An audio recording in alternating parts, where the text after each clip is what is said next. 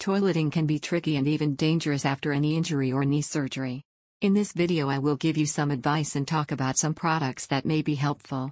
I will also show you how to sit and get up from the toilet. First, I need to emphasize the danger of a bathroom floor.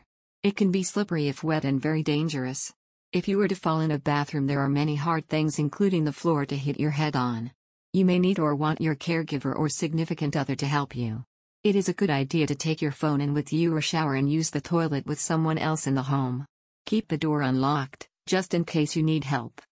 Consider any limitations you may have now or after the surgery and make sure the space is as safe as possible.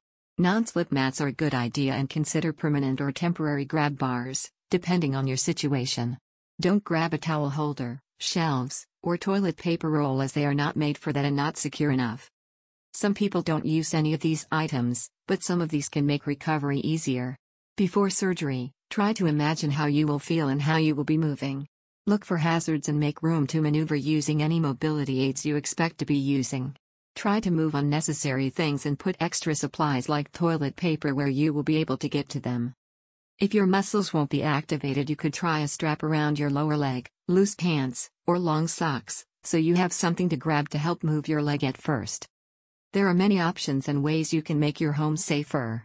A raised toilet seat can help take the stress off your knees, and a bedpan or bedside commode can provide a more accessible place to toilet.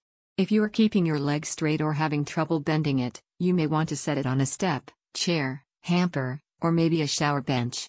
A bidet, squirt bottles, or wet wipes can help you clean off better. Some people use a handheld toileting or wiping aid, but it's not as necessary if the knee is your only injury. I would recommend it for some back, hip, and shoulder injuries and some body types. You may be using a wheelchair, crutches, cane, or a walker. You will carefully back up to the toilet or commode until you know you are close enough. Use grab bars if you have them, then slowly lower yourself down, as shown. When you are done, carefully ease yourself off and into standing position and grab your walker or mobility aid. I hope this was helpful. Again, here is a list of things you may want to get. I'll try to add a link in the description where you can buy some of these items with free shipping. As always, comment what you think is the most important or what you wish you had for your surgery. I wish you an easy, speedy recovery. Take care.